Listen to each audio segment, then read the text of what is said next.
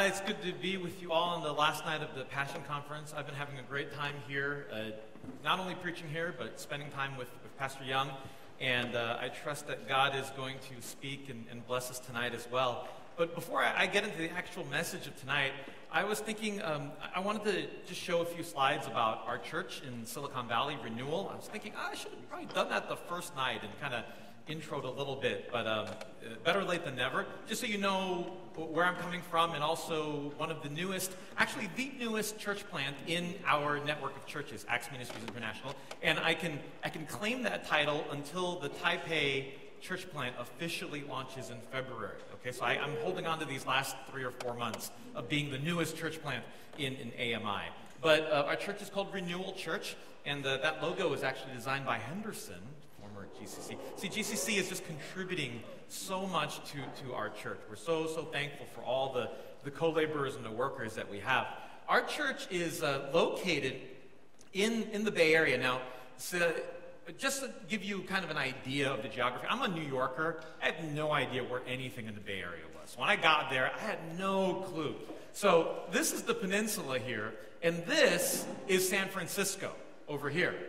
And this red star is Radiance Church, an AMI church. Yes, it's literally that large. It covers 85% of San Francisco. I don't know exactly where it is. It's there somewhere. And this is San Francisco. That's the Golden Gate Bridge and all that kind of stuff up here. Our church, Renewal Church, is down here, okay? So this is like 45 minutes without traffic, an hour and a half with traffic up there. So we are really far. We're actually closer to San Jose than we are to San Francisco. The 49ers play over here. This is where we are, in the city of Sunnyvale. So a lot of times people will be like, "Oh, Ulysses, I'm going to come visit you in San Francisco. Oh, Golden Gate Bridge. Oh, fun." I'm like, no. you don't want to visit me. Down here you will see houses. You will see large buildings with companies on them like Facebook and Apple. You'll see all that stuff, but no Golden Gate Bridge, none of that stuff. You don't want to visit me. You want to visit Pastor Mark and other people. But what you will see are big companies.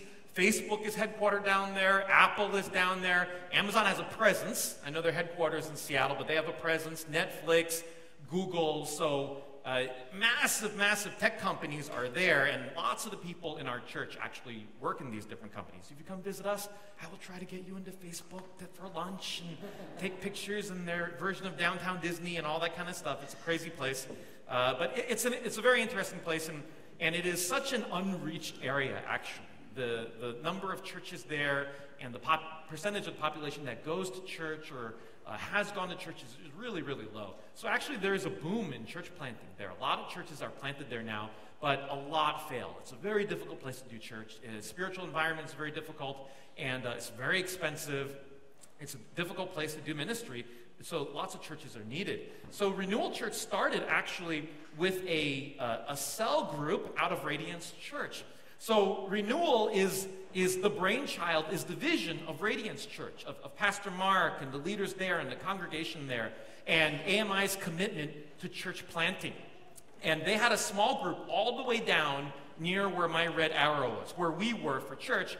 And these people were driving up on Sundays like an hour to get to church, and they were so committed because they were filled with GCC people and other people like that who were like, "I want to be in an AMI church," and they're driving up to the city. So they had this vision to start a church down there. So this is some of the people from our initial small group, and some of them are still there, some aren't, but it was a small group from Radiance Church, and I'm so thankful for Pastor Mark and for their vision to do this and inviting me to be able to be a part of it. Without them, we wouldn't have been able to do this. So this small group, we started meeting semi-officially as a church in July of last year.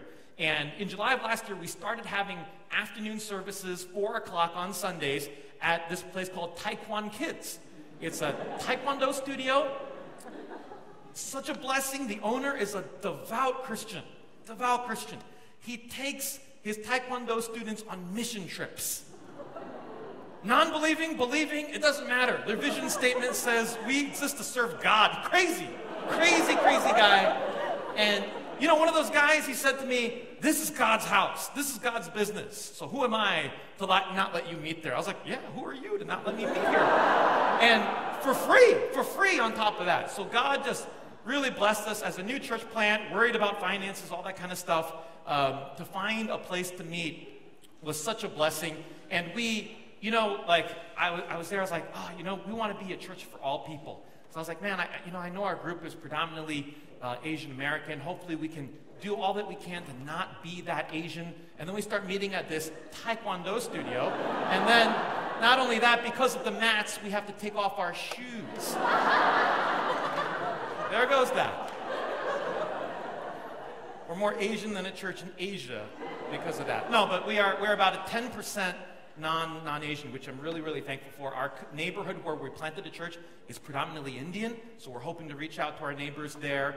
We have an Indian couple in our church, so we're very, very excited about that. So we started off there at Taekwondo Kids in July of last year, and then we found a home here. This is where we meet. We are in the city of Sunnyvale. They call them cities. As a New Yorker, I laughed at that.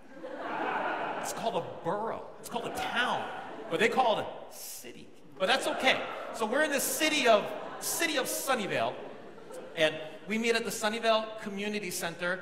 Here's Mountain View, and Cupertino's down here. The Apple spaceship is over here. We're right smack dab in the middle of Silicon Valley and all these different tech companies. And when I got there, I thought that I was going to have a church full of old people like me, people with kids, and it's the burbs, it's not San Francisco. But we had a church filled with millennials right away because I discovered that many people who work at the companies down here don't want to commute from San Francisco, and I don't blame them. So our church was filled with millennials from the very beginning, and we meet, this is the Sunnyvale Community Center. We meet right here in the Senior Center in a room called the Orchard Pavilion, and it's a really, really nice facility. We're really thankful for it. It's got this little pond right outside that they dye Kool-Aid blue. It's a Kool-Aid blue. It's very unnatural. I thought about doing baptisms in there for a second, but I said, it doesn't look safe. Sometimes it just doesn't look right. No, let's skip that. So it's a really, really great facility. This is the room that we meet in the Orchard Pavilion. This is one of the guys who works there. His name is Jesus, and I told him to stand there just so I can get scale in the picture. But once I found out his name was Jesus, I said, this is the spot. This is the spot. We have to rent this. I mean, Jesus is already here. What else could I ask for? This is where we got to be. This is where we got to be. So 3 months later, in October, we moved in and we had our official launch service. So this was in October. In the room, we had a lot of people come out and support us, and it was really, really wonderful. We had a lunch and all that kind of stuff, and we started off pretty strong with about 50 people or so, lots of people from Radiance, and some people who maybe were from Radiance and, wanted to kind of just see and check us out, and so we started off pretty strong because of that. And just to highlight a few things that have happened during the year, really excited about a few baptisms that we've had. This one was in the Pacific Ocean, and I almost lost this one over here. It was very cold, it was very rough, and it was almost like I baptized you and you are gone. It was rough. It was rough that day, but we've done it different ways. Really, really excited to see people get baptized in our church. It's freezing in the Pacific. I don't know what we're going to do. We're still trying to figure out how we're going to baptize in the future. Our kids ministry has been growing. We have about 15 to 20 kids, toddlers, babies. We are really excited. We have 3 kids now in middle school, so we're starting a middle school meeting. They've been doing that on weekday nights. We had 2 girls. Now we have a boy. We're like, oh my gosh, we have a boy, and now we got to kind of do things differently. And really excited. This weekend we're having a meeting about that to plan for it. We also had our first renewal retreat a couple of weeks ago at a place in the mountains, the Redwoods over there, and it was great. We really, really well attended. We had about 90-something people come out, which is 75-80% of our church. So it was really, really a blessing. And then this was a couple of weeks ago. This was our 1-year anniversary service, and I told everybody to smile. And of course, in every church, no one sits in the front. Right? It's just, no one sits in the front. Look, right here, no one. No one. Okay, over here, worship team. Must be worship team. And, so the church is for all that I share about, like, it's been the hardest year of my life, and that's all because that's on me. That's my insecurities, my fears, and all that stuff. God has been so gracious to our church. We've been growing a lot, and just trying to figure out how to do healthy church, and how to, we learn a lot from you guys, from GCC, and we're so blessed by all the GCC support that we have, and the GCC people that we have all over our church in different places. So that's our church, and if you're ever in Silicon Valley, if you're in the Bay Area, please come visit us. If you're up in SF, Radiance is there waiting for you. If you're down in the South Bay, we are there waiting for you. And please pray for us. Please pray for us. We're real busy right now, but it's really, really good. So that's just a little bit about our church and what we've been doing. Tonight, what I want to share for this last night of the Passion meeting is I want to share about how dangerous it is to be presumptuous, and how being presumptuous can really get us in a lot of trouble. Exhibit A, when I went after my wife, when I realized that she was the one that I wanted to spend the rest of my life with, I was very, very confident when I went to ask her out. When I asked her out, I said, hey, can we meet up for coffee? And, she was like, why do you want to meet up with me for coffee? I said, I just want to meet up with you for coffee. Later on, she told me, I thought you were going to rebuke me. I said, no, my dear. The exact opposite. The exact opposite, right? No, not at all. Why do you think it's rebuke? No, total opposite. It was love. It was love. So I said, I went in very confident into that meeting because I was so sure I saw all these signs from her that she was into me. You know what I'm talking about? Like, I was so sure. You notice the hair flick a little more often around you? Like, ladies, we know.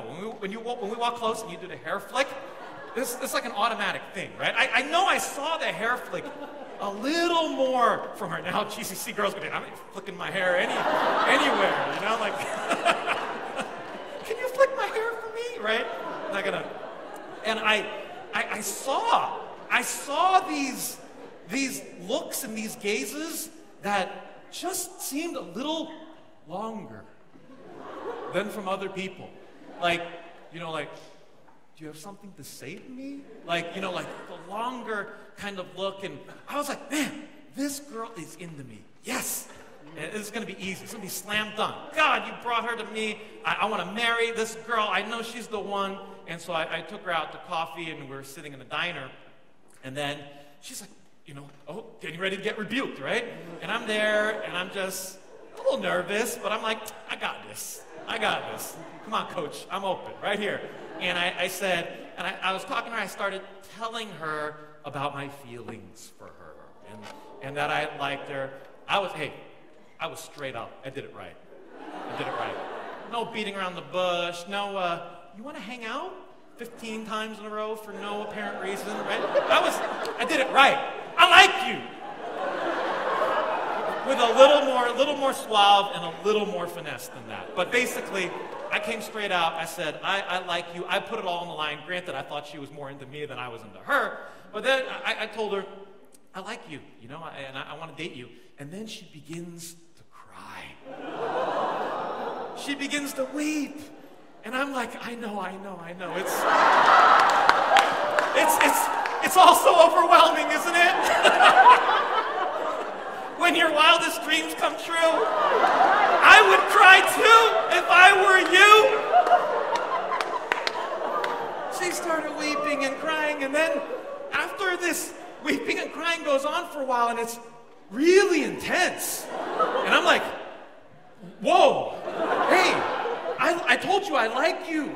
Like, hey, calm down. And then I started to have some doubts. I was like, this is a real painful kind of sobbing. I was like, what's going on here? And then as I'm looking at her, as I'm talking to her, and then she begins to cry, and she's like, oh, you don't understand. I just came out of bad relationship, and I've been really hurt, and I don't know, and all this kind of stuff. And then my heart just sank. And I was like, oh my gosh, how could anyone get something so wrong? But by the grace of God, I salvaged that. I salvaged it. I was patient. I played the long game. I told her I am love, I am peace, I am all those things. And eventually, here we are married. Honey, if you're watching on live stream, hello. Hello. Very self-conscious right now. I don't know if she's watching. She could be. She might not be. Anyways, being presumptuous can get you into a lot of trouble. Can get you into a lot of trouble. And that's what I want to talk to us about, to all of us tonight about, is that I believe that sometimes in our relationship with God, too, we can be very presumptuous. We could be presumptuous. We could take things for granted. We could think our relationship is a certain way, when in fact, it really isn't. And reality is different from what we think. Once Adam and Eve left the garden, once sin entered the world, we look at what happens, and right away, with Cain and Abel, from them bringing their offerings, and Abel's being accepted, and Cain's being rejected, down to Jesus' day, to the Pharisees, whom he said, worship me with their lips, but their hearts are far from me. That worship is unacceptable. We realize, when we look at the Bible, that we can no longer presume that what we bring to God is always acceptable to him. We dare not be presumptuous about what we bring to God. Now, here's a question, a thought experiment. Could it be possible? What if the offerings, what we have been bringing to God, what you and I have been bringing to God, have not been accepted by him? What if some of the things were, but some of the things weren't? But all along, we thought that whatever we brought to him was acceptable to God. I believe that the Bible teaches us that we need to be very careful and thoughtful and not presumptuous about what we bring to God in worship, what we bring to God as an offering.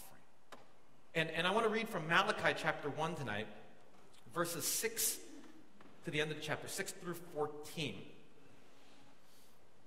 That's our passage for tonight. It says this: a son honors his father, and a servant his master. If then I am a father, where is my honor? And if I am a master, where is my fear, says the Lord of hosts, O priests who despise my name? But you say, how have we despised your name? By offering polluted food upon my altar. But you say, how have we polluted you? By saying that the Lord's table may be despised. When you offer blind animals in sacrifice, is that not evil? And when you offer those that are lame or sick, is that not evil? Present that to your governor. Will he accept you or show you favor, says the Lord of hosts? And now entreat the favor of God, that he may be gracious to us. With such a gift from your hand, will he show favor to any of you, says the Lord of hosts? Oh, that there were one among you who would shut the doors, that you might not kindle fire on my altar in vain. I have no pleasure in you, says the Lord of hosts, and I will not accept an offering from your hand. For from the rising of the sun to its setting, my name will be great among the nations. And in every place incense will be offered to my name, and a pure offering.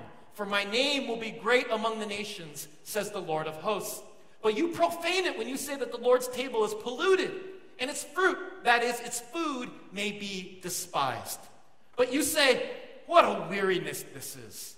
And you snort at it, says the Lord of hosts. You bring what has been taken by violence, or is lame or sick, and this you bring as your offering. Shall I accept that from your hand, says the Lord?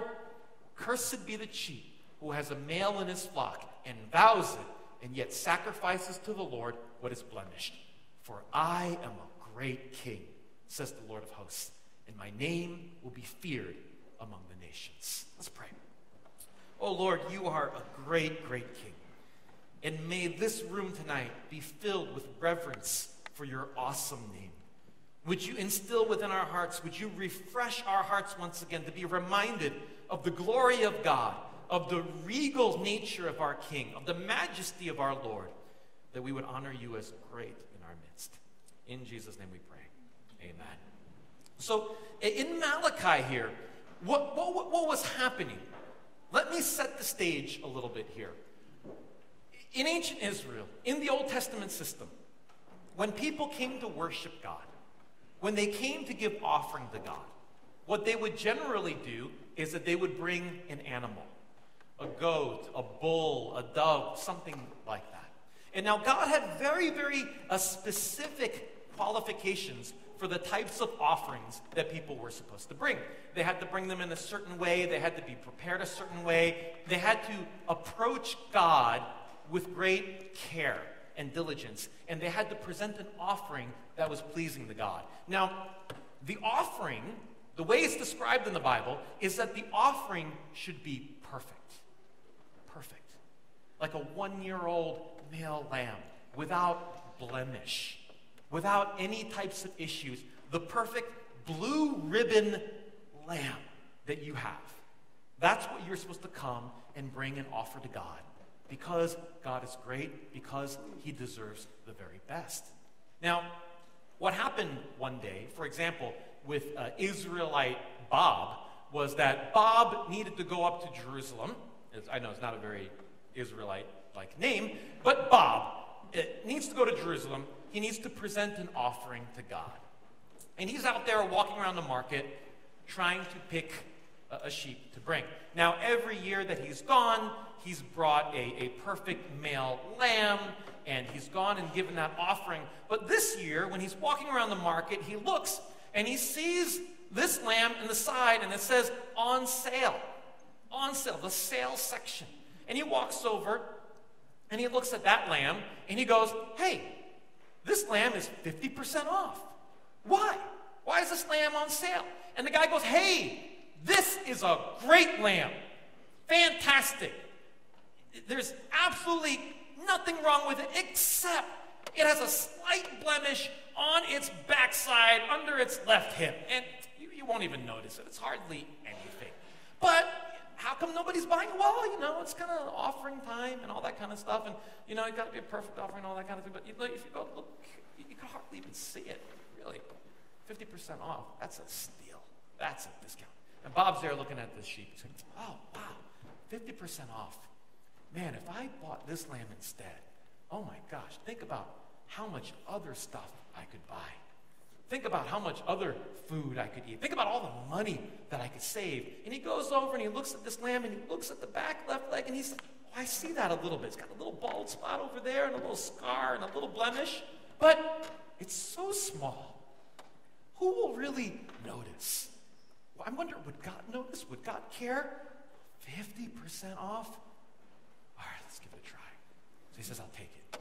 He pays the shekels for the lamb, the gold, the silver for the lamb, and he takes it, and he brings it over to the priest.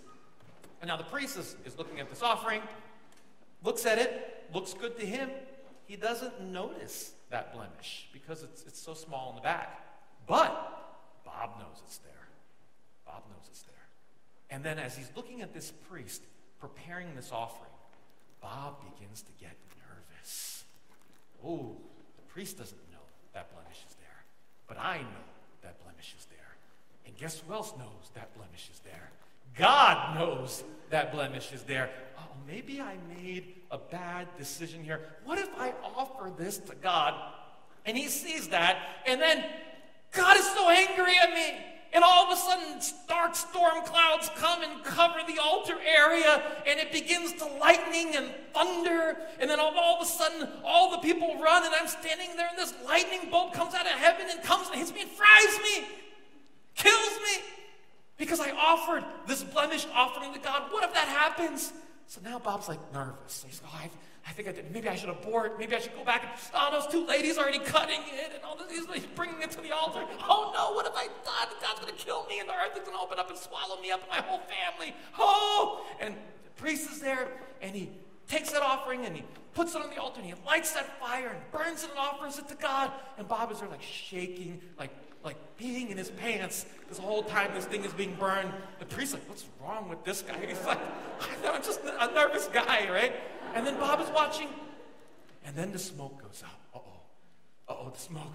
That's when the Bible says that God will smell and go, oh, that's good stuff. Right? Oh no, he's going to smell and go, Bob! Throw that lightning bolt at me, and he sees the smoke going up. He's like, oh no. Smoke goes up. Oh, nothing happens. A few seconds go by. Oh, I'm still here. I'm still here. A minute goes by. Nothing happened. I look at the priest. The priest goes, what's wrong with you, man? You can go home now. You're done. Look, okay. He starts walking away. Looks behind his back. Looks up at the clouds. Looks to the east. I don't see anybody. Starts walking away. A few hundred yards. Nothing happens.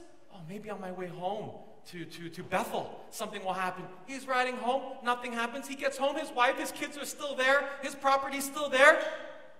Oh, my goodness. I guess God accepted my offering. I guess he took it. I guess it was just a small blemish. You know what? It's fine, right?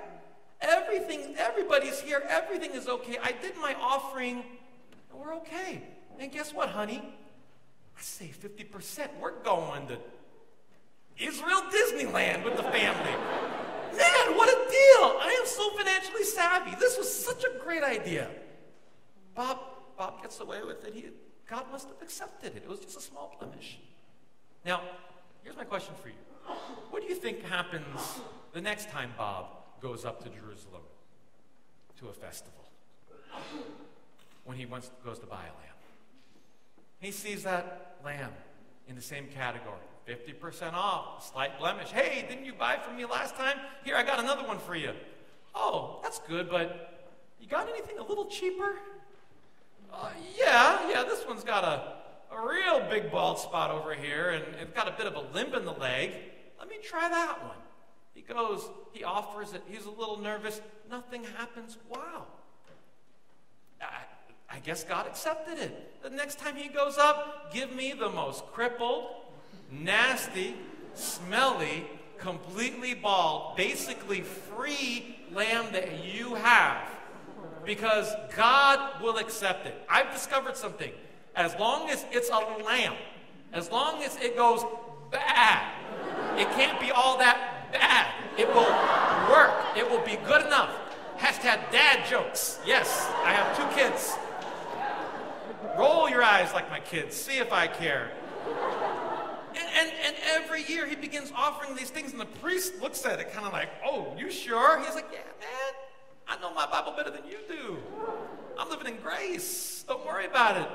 And he's offering these offerings to God over and over and over again. And there's this presumption in his heart that whatever I bring to God, he will accept. Nothing happened in my life. No punishment. Nothing went wrong. God must be accepting my offerings. Now here's the thing. When the prophet Malachi comes along, there's a rude awakening for Israel. A rude awakening. And God tells the people, you know those lame, crippled offerings that you've been bringing all along? I want you to know something. I have never accepted those offerings. In fact, I would have been happy if one of you guys went and shut the doors of the temple so that nobody would come in and offer that junk to me. Right? I'd rather have no offering than that offering.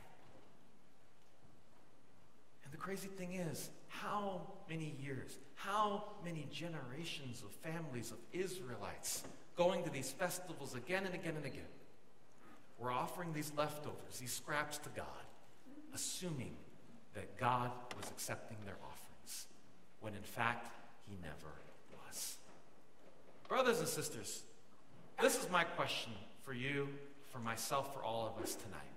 What are you offering God? Because God is a great God, and what he demands and what he deserves is our very best. Amen. Our very, very best. But so often what we do is we bring our leftovers to God, and we assume that whatever we give him, he will take. God will accept our leftovers. Can you imagine doing that if, like, the president was coming over to your house for dinner, and I know we have a really political time right now, so if you don't like the president, I don't know, the president of Canada, Justin Trudeau, the Queen of England, whoever, doesn't matter, LeBron James, somebody is coming over to your house for dinner, and they knock on the door, or ding dong, and you're like, oh, LeBron, come on in, come in and sit down for dinner, and he sits down, you go, hold on, it's going to be right out, it's in the microwave. Hold on a second. Got a nice TV dinner for you. Oh, hold on a second. I got some leftovers here from last night as well. Let me pop that in the microwave too and give that to you. Would we do that? We would never, ever do that. Doesn't matter if it's the president of Canada or LeBron James or the governor of Pennsylvania or the mayor of Philadelphia. It doesn't matter who it is. We wouldn't offer a guest, an honored guest like that, leftovers. But yet with God, we so easily do that. I was talking to this pastor once, and he was telling me about this woman who called him. And he got a phone call from this woman, and she said, Pastor, I wanted to know if you would like a furniture donation for the church. I have this furniture set. I've had it for several years, but it's in good condition. It's nice, it's usable, and I thought maybe you could use it for the church because I bought a new set, and I have no more need for this set, and I need to make some room in my house. Would you like it for the church? And I heard that. I was like, oh, that's nice. It's a nice offering. And then this other pastor told me, he said to her, oh, thank you so much. I really, really appreciate that, but we don't need it, but thank you for thinking of us. And he hung up. And he was telling me about this story, and then he said to me, I hate it when people do that. And I said, oh, me too? Why? Yeah, I know why, but why do you hate it? And he said to me, he goes, why do people always think that God is willing to take their garbage? Why do they always think that? If that furniture was good enough for you to use, why don't you use that and buy a new furniture set for the church, for God? But why are we in the mindset that God is always willing to take our garbage, our leftovers, our hand-me-downs? We do that. We so easily get into that mindset. We give our best to ourselves, to other things, to our family, to our friends, and then whatever we have left, oh God, here is my offering. Here is my duty unto you. Don't we do that? We do that with our time so often. Look, we invest in our education. We double major. We are out there in the clubs and the school. We get these internships. We invest in our education. We invest in our career. We're working 50, 60 hours a week, sometimes more. We go to all the socials to kind of, meet people and mingle. We go to get these extra certifications. We get an extra degree. We think about what company we can go to and try to align ourselves to get into the right place so we can move up and make the most of our career. We invest so much in that. We take our time to invest in our friends. Maybe you're one of those people who's like, I got so many friends, I got to keep up with all of them. You're one that's so unrealistic. You know what I'm talking about? I got friends everywhere. I got to go visit them. They're in town. I got to show them around. I got to keep up with all of my 500 Facebook friends. 500 is low now, right? Like 1,000, 1,500 Facebook friends. I got to keep up with all of them. You invest all this time in your friends or maybe in your hobbies. You want to invest in that. Now, I don't know about here, but in the Bay Area, like woodworking is like real hipster now. You know that? Woodworking. Real hipster. People really getting into woodworking and all these different hobbies and doing all these different things. And then, with whatever time we have left over, we say, God, here is my offering to you. My dad, he wasn't a Christian at this time, but he used to say to me, oh, you want to serve God? You want to be a pastor and stuff? Oh, yeah, no. But how about this? Why don't you first just get a job, make money, become stable, and then when you're retired, you can go and serve God. That's great, God. So I can just spend the prime of my life investing in myself. And then when I'm 80, I'm going to roll up in my wheelchair to God and say, Lord, tap him with my cane. I'm ready to serve you. But that's so often our mentality in what we do. We do the same thing with money, don't we? So often we'll say, especially if we're younger, maybe fresh grads or, working in our first jobs, we're so excited about going to check out all the new restaurants that are out there. What's hot and new in Yelp? It's hot and new. I gotta go. We spend all this money on food, on shows and concerts and experiences, and then whatever we have left, we bring that to God. When we get older, the same thing happens. Oh my goodness, my kids are getting older. I got to spend tens of thousands of dollars to send them to these nice private schools, and I got to get this nice car, and we got to go on these vacations as a family, and then whatever we have left, we give to God. Then all of a sudden, after we've spent all our money on all these different things, we say, oh man, things are so tight. I don't have much that I can give to God. We do that. We give God our leftovers of our finances too. Same thing happens with me.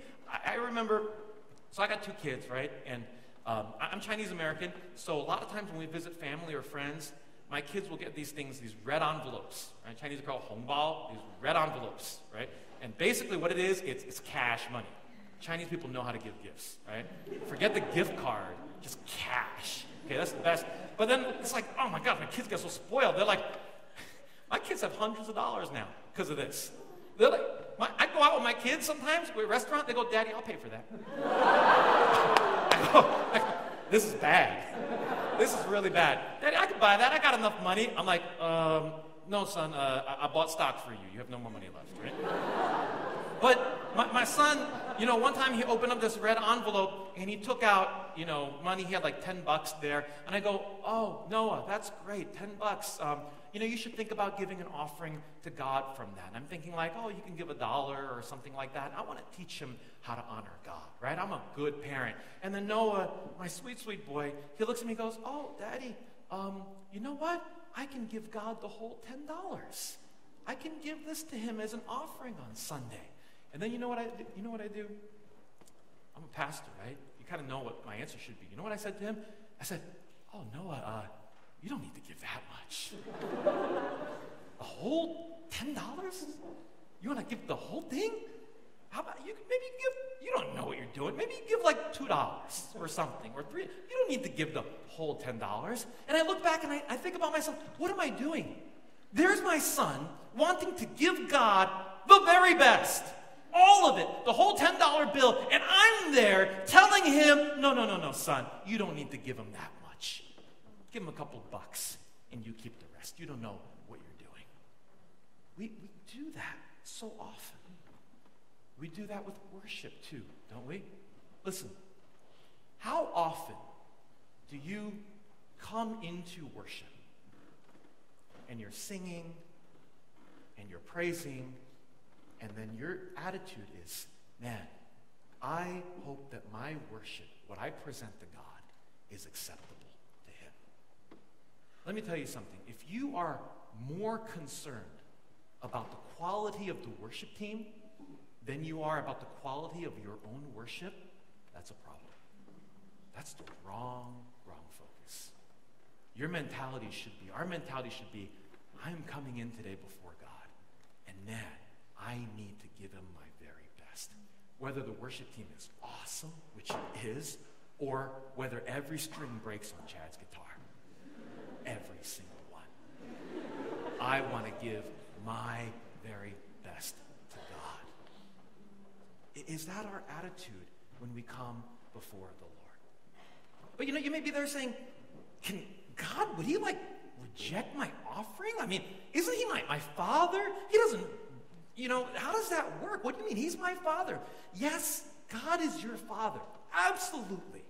He will never cast you out. You will never be separated from his love. As I was talking about the first night, all of that is absolutely true. But that doesn't mean we can just come and give him whatever we want and think he's pleased with it. There's a difference with that. I love my kids so much. I love Audrey. I love Noah like there is no tomorrow.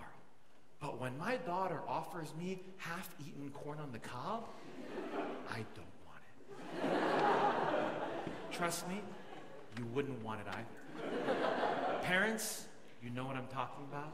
And if you eat that, you got real love. Because there's nothing worse looking and nastier looking than half-eaten corn on the cob. Just because I love my child to death, it doesn't mean I will take whatever junk they give me and be happy about it.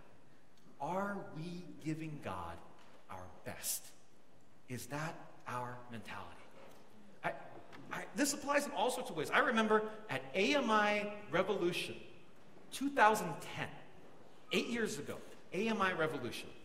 I was there, Pastor Young was there, and we were in a prayer meeting before the worship meeting. And Pastor Young was there, and he was like, oh, guys, come on, let's get together. Let's pray. We're gonna need to really pray for the students and stuff like that. And, you know, he's amazing. His eyes are always closed. He never bumps into anything.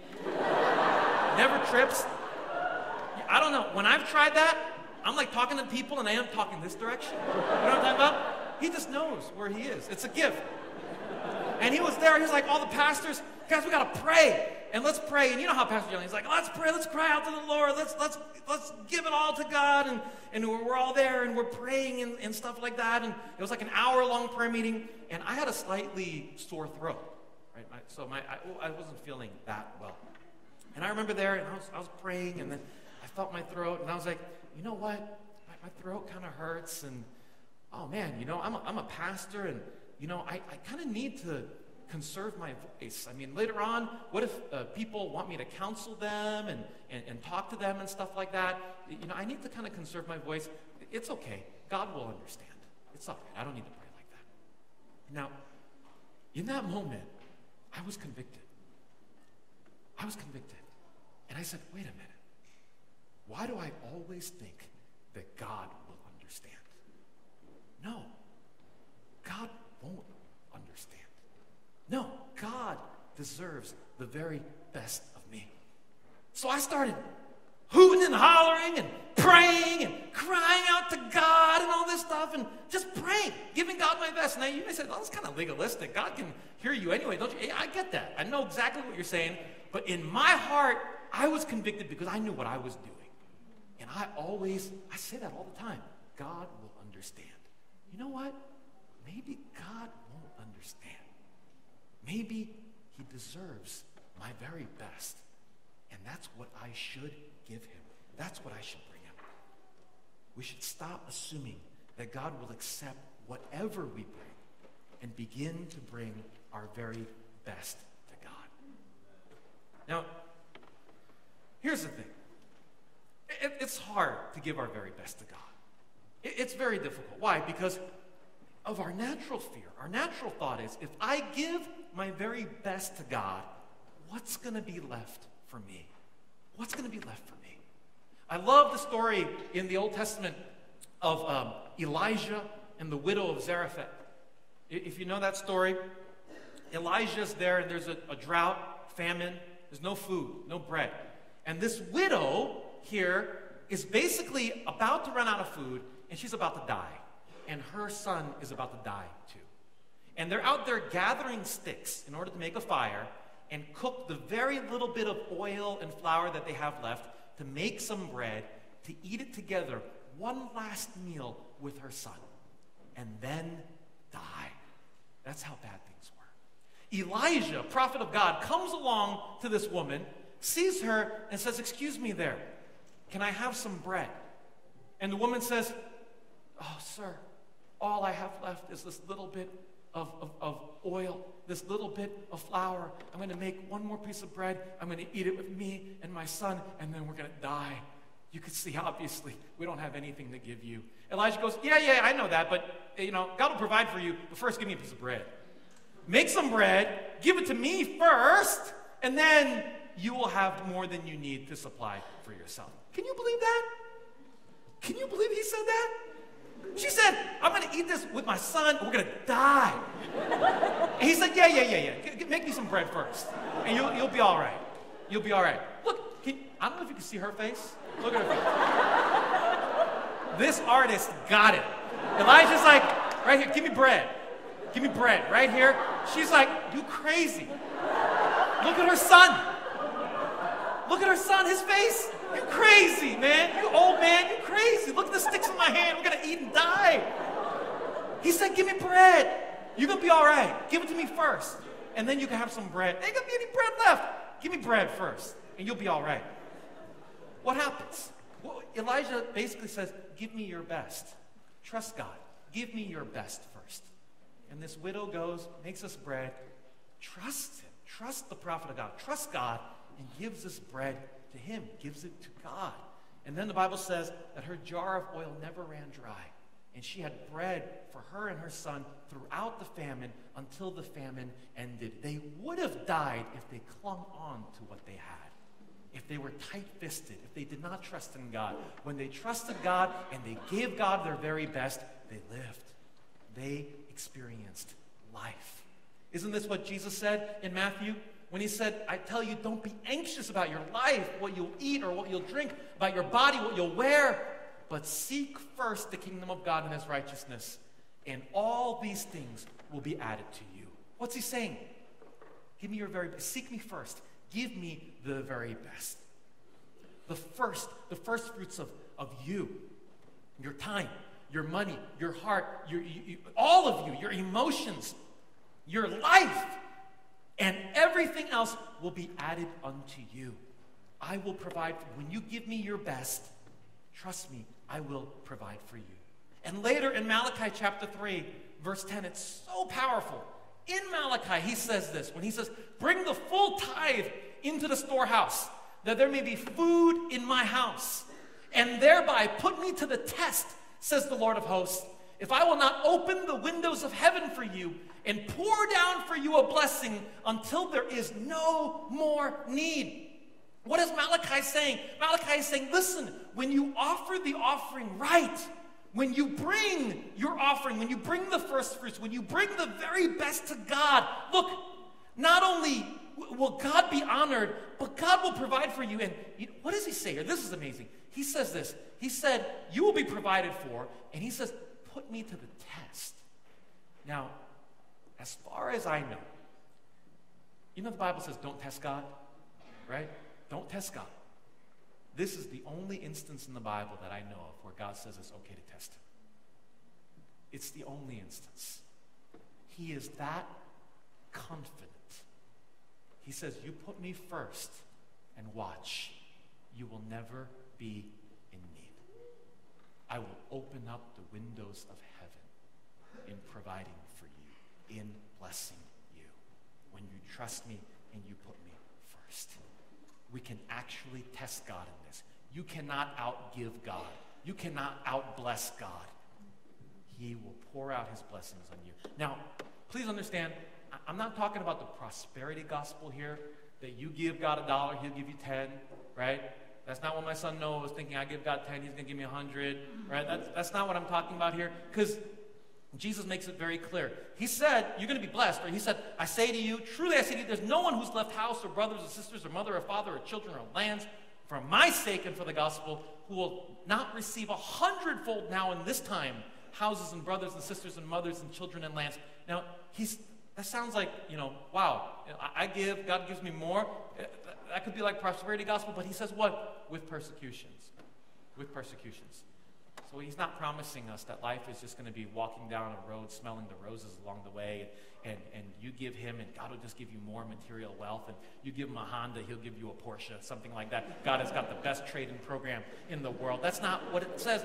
He says he will bless you, and you will be first. You will be great. You will be blessed and honored, but it ain't necessarily with stuff in this world. But God will provide for you spiritually, emotionally. Maybe he'll give you stuff sometimes, but what he will give you is his blessing. He will be with you, and you will never, ever give and feel like, man, God has not provided for me. He's not been there for me. I gave, and it wasn't enough, and I died like the widow and her son. You will be blessed. What does it look like to give your very best? I want to give you a few examples of what it looks like to give your very best. For one, it means investing in the kingdom of God as much as you invest in your future, in your career. Look, when I say give God your best, I'm not saying, hey, everybody cut class and go to prayer meeting. I don't know you think, well, I'm supposed to be a student, right? I got to study. I work. I got to go to work and all that kind of stuff. Are you saying I need to quit my job and giving my best means, I got to become a pastor or a missionary? No, absolutely not. Anybody can give their best. Giving your best, here's one way to give your best. Invest in the kingdom of God as much as you invest in your future. We spend so much time thinking about our future. How can I major in the right thing? Am I moving into the right field of work? Am I living in the right place? Am I in the right growth area? Am I in the right company? And we position ourselves, we invest so much to do well in our future. How much do you invest in the kingdom of God? How much are you thinking, what can I do in my life to become a better Christian? What can I do to better develop my spiritual gifts? What can I do to better discover my calling in the kingdom of God so that I can make the most of my life? Are we as invested in that as we are in our secular workplace, in our jobs?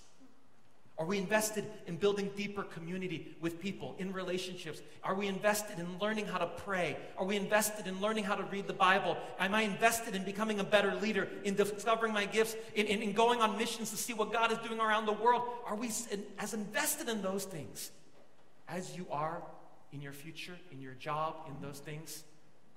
I tell you, we should be more invested. We should be more thoughtful about those things than we should be even about school and our job. Don't get me wrong, I'm not trying to separate the secular and the spiritual and all those things.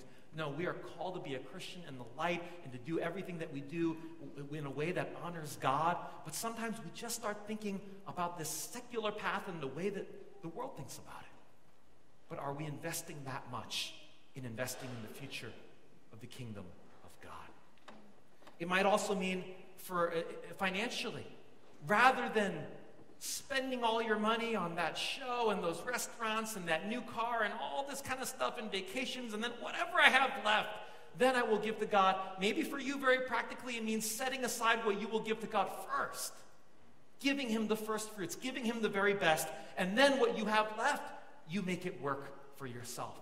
For some of you, it may mean something as simple as that. For some of us, giving God our very best means needing to say no to the very best things of the world. Sometimes the world wants to give us the very best things, and then we don't have the ability to take the best things from God. You know, when me and my family moved out here 2 years ago to the Bay Area, there were a lot of things that made it really hard to come out here. I was a diehard New Yorker. I love New York. My family is in New York. My church of since 1999 is in New York. My spiritual family is out there. All these things were in New York. It was hard to move out there. But you know what else made it hard too? My kids' schools. My kids in New York, the public school system is a jungle. They made documentaries about it. It's real. Sometimes the school that you're zoned for is not that good and all this kind of stuff. And it's really, really this jungle to try to get your kids into a good school. Before kindergarten, they could take these tests called the gifted and talented test to try to get into these special tracks in certain schools and stuff like that. And in New York, this is something that like all parents are like, oh my gosh. You send your kids sometimes to these special classes in order to try to do well on this test so that they can kind of figure out these puzzle games and what's the next shape and all these patterns and all this kind of stuff. And all these parents do it because they want their kids to get into these good programs. And now here's the thing, you take this test, right, and you're scored on a 0 to 99 percentile. I don't know if you can actually get a 0, but up to 99 is the highest score you can get. And if you score between a 90 to a 96, you qualify to go into the lottery to try to get into a gifted and talented class in a local school, in a school that has a class that is gifted and talented. So the others are regular and one of them is gifted and talented. If you score a 97, 98, or 99, you get a chance to go into a gifted and talented school. That means the whole school is gifted and talented. There are 5 of those in New York City, only 5. And the entire school is like that. And those are like that's the gold mine, being able to get into that school. But it is so competitive, and there are so many students score a 99, and there are so few seats, actually, that if you score a 97 or a 98, you have no chance. You're basically eliminated because there are so many 99s. And out of the 99s, if you score a 99, 1 out of 3 will get a seat in one of those 5 gifted and talented schools. And then you don't know what school you're going to get in. Some schools are better than others and all this kind of stuff. And we were there, and we were sending Audrey to play these puzzle games. Go, play these puzzle games. Try to understand this. What's next? Fold this paper, cut it out. What shape goes in here? We're doing all this kind of stuff. We were missionaries out in Shanghai for 2 years, from 2012 to 2014. And as we were there, and I was like, oh my gosh, we're going to be going back in 2014, and Audrey's going to be starting kindergarten. What are we going to do? The test is over there. I flew Audrey and Christine back to New York to take this test, take this puzzle game from China. I flew them back. It's like, go, it's worth it. Go fly back. And me and Noah stayed in Shanghai, just alone, so sad, waiting for them to come back. And then Audrey went, and she took that puzzle game and did all these tests, and the kid goes into a room alone with this proctor and goes through these questions, and then they come out, and your parents are like so nervous outside, and they come out, and we need to wait like 3 or 4 months to find her score. Right? We're all waiting. Day finally comes in, we get that email, the score is available. We go and we go check the email, and it's like, what's her score? We're so nervous. We're clicking on. Oh my God, 99! Right? We're like, oh my God, this is amazing. She got a 99. Yes, thank you, God. Thank you, God. We're like, oh, well, only 1 out of 3 people get a seat in one of these schools. So then we had to basically wait and see if we actually got selected. And then the day for the lottery came around, and then we find out, oh my gosh, we got selected. We got 1/3 chance. We got one of the schools. We're like high-fiving, and oh my gosh, this is amazing. And then we're like, oh, we didn't get the first choice school that we wanted. We're like, oh, this is an okay school. It's a good school, but we wanted this one. And then we waited over the summer, and some people reject, some people take and shift around. And then after another month or 2, we got a letter saying, you got your first choice school. We're like, oh my gosh, oh my gosh, oh my gosh. Life is set. We're like Willy Wonka with the golden ticket. We're like, it's all free. It's public school. It goes through high school. We are set. We are set. We are set. We're never moving. We're never leaving this place. Oh my gosh, this is great. And then 2 years later, it's time for Noah to take this test. And we're like, oh, Audrey got in. I don't know about Noah, though. He's really smart. If you're watching, he's a really smart kid. But man, what if he doesn't get the same score and Noah takes the test? And if you get a 97 to a 99, you get sibling legacy. You automatically get in, right? We're like, oh my God, just a 97, please, just 97. And then the score comes back and he got a 99. We're like, oh my gosh. We're like, yes, his sister can't even shove it in his face, right? They both got the same score. And we're like, life is set. And then we were asked, consider coming out to San Francisco, to the Bay Area to plant a church. And I was like, oh my gosh, no. We had it all set. You know how hard we worked on this? This is the lottery. We hit the lottery. It's free public school, and it's so good. And I don't know what we're going to get out here. And it was so hard because it was the best. It was the best of the free that you can get in New York. And we struggled through that. We prayed through that, amongst all the other things, too, that we would have to leave behind. And then we said, yes, God, we will come out. And when we came out and we planted that church, and to see what God has done in building this family, in seeing those baptisms, in seeing a place where God is working, I can look at that and I can say, wow, God, we gave up the best of the world in terms of school, but Lord, you gave us something better. You gave us spiritual joy. You're working through us. Kids are fine. School is school, right? Whatever. Now I'm like, whatever. But God has given us something so much greater, the joy of being used by Him, the very, very best that He wants for us. Maybe for some of you, you're out there, you're like, you know what? I want to give God my best, but I feel like I don't have anything to give. Life has been so hard. I am so beat up. I am so tired. I got 2 toddlers at home. I got a baby. I got nothing left to give. It's so difficult. Listen, Remember that story Jesus said when that widow came along and they're at the temple and all these people were giving in large sums of money to the temple, right? And they thought, man, I'm a big shot. And they're giving all this gold and silver in the temple. And this widow came along, and it says she gave 2 small pennies, 2 small coins in. But it said that's all that she had. It looked like nothing. It looked like nothing. But Jesus said this woman, she gave all that she had. She gave her very best to God. She gave so much more than all those other people. Sometimes we don't feel like we have much to give. I heard this story from a pastor recently at a pastor's gathering I was at. And he was telling this story about a very, very tough time that he was going through in his life. Very difficult time. He had grown kids. He had 3 kids. And in his family, there was all this stuff going on. One of his kids was struggling with substance abuse and just had to go into rehab. His daughter got pregnant out of wedlock. All these different things happened.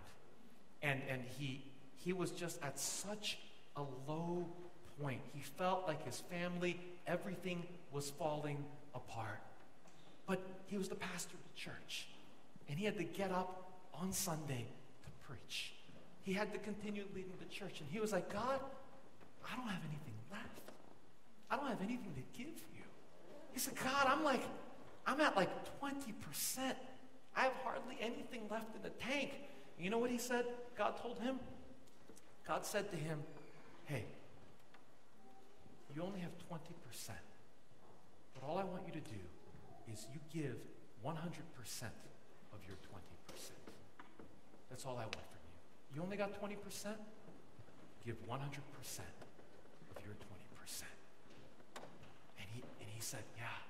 And he went, and he was in the worst state of his life, but he went and he preached, and he took the 20% that he had, and he put it all out there for God. And you know what? God was honored by that. Maybe you're a parent and your life is so crazy and you have a newborn and you have a toddler. You're like, man, I'm so tired. You don't understand. I'm not getting any sleep. I don't have any time for anything. I feel like I'm at 5%. I got nothing left in the tank. Give 100% of your 5%. And that will honor God. Whatever you have, you feel like you have nothing, you take what you have and you worship God with all of your heart. No matter what you're going through, worship Him with all of your heart. If you're around people, say, this person that I'm hanging out with right now, even though I feel like I'm going through so much difficult stuff in my life, I'm going to fully listen to this person and love this person with all that I have left. That's all I got, but this person's going to get it. It's going to get my attention. Give 100% of your 10%. And that, I believe, is our best in those circumstances. And when we do that, God will bless you. Whatever situation you find yourself in, you can give your best to God. And God will bless you. Look, the world will not understand. The world will look at that woman who took the alabaster jar, her very best, her life savings, and poured it out upon Jesus and say, what a waste. What a waste of her very best. But Jesus said what? She has done a beautiful thing. And it will be remembered. She gave her very best. Brothers and sisters, let us always remember that God set the example for us. When He gave His Son for us, He gave His very best. He did not hold back anything. He gave His own Son, the Lamb of God, without spot and wrinkle. And because of that, now, with the Spirit of God living within us, we can give our very best to God, no matter what your situation, no matter what you're going through. And God will bless you. Listen, you think you're living your best life right now because you did yoga this morning, had avocado toast, now you're living your #best life? That is not your best life. When you give your best to God, you experience the #blessed life. And the blessed life is the best life. And when you give your best to God, He will bless you. He will bless you. And you will experience the blessing of God in your life. Let's pray together. Can we stand? Invite the worship team up.